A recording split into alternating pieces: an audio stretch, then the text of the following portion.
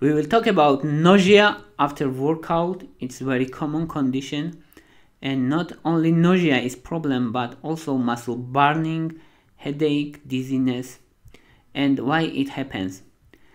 The main problem is blood pH level. It means blood acid-base balance.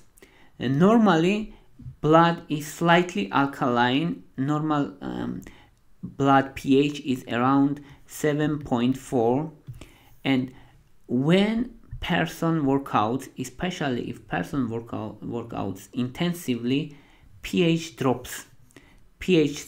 And when it drops less than 7.35, it becomes more acidic.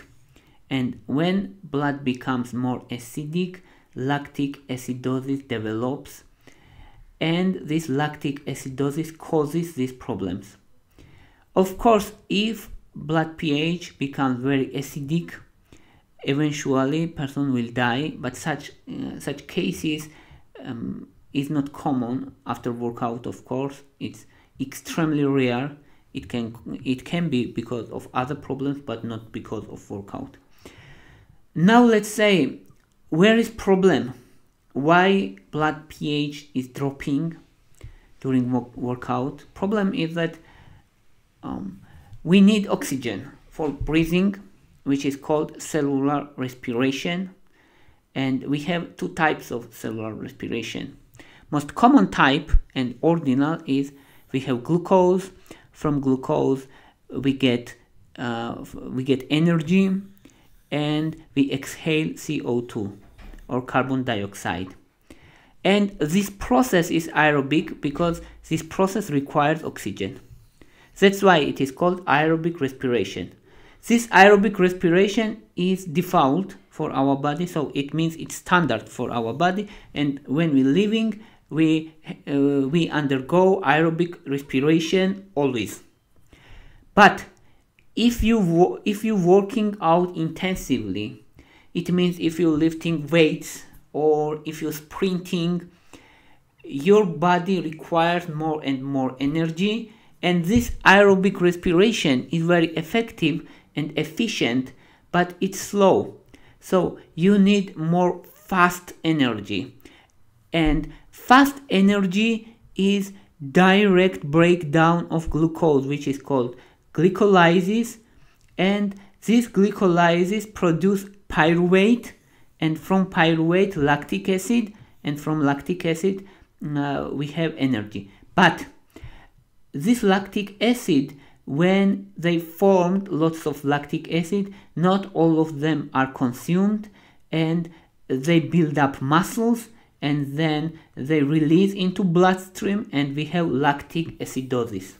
So lactic acidosis happens because we need more energy, and we need anaerobic respiration, because this aerobic respiration is slow process, and we need energy quickly. That's why we have glucose breakdown directly, inefficiently to pyruvate. From pyruvate we get lactic acid, and this lactic acid builds up in the muscles and then into blood.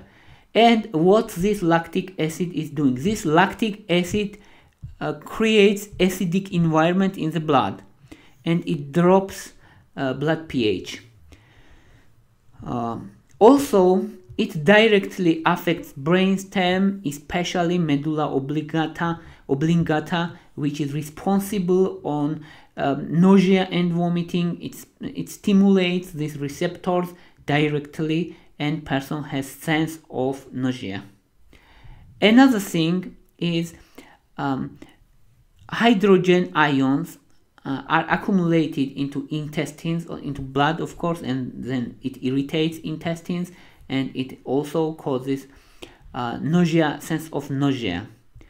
Also, this lactic acid stimulates vagus nerve, and vagus nerve stimulates intestines, and we have sense of nausea.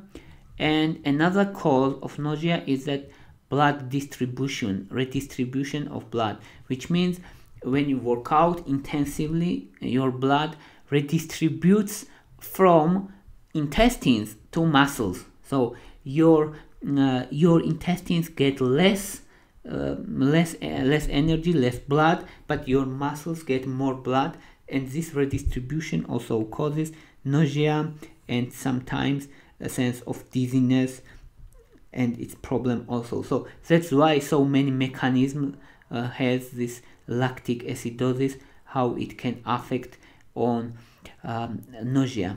And now let's say how serious this condition is.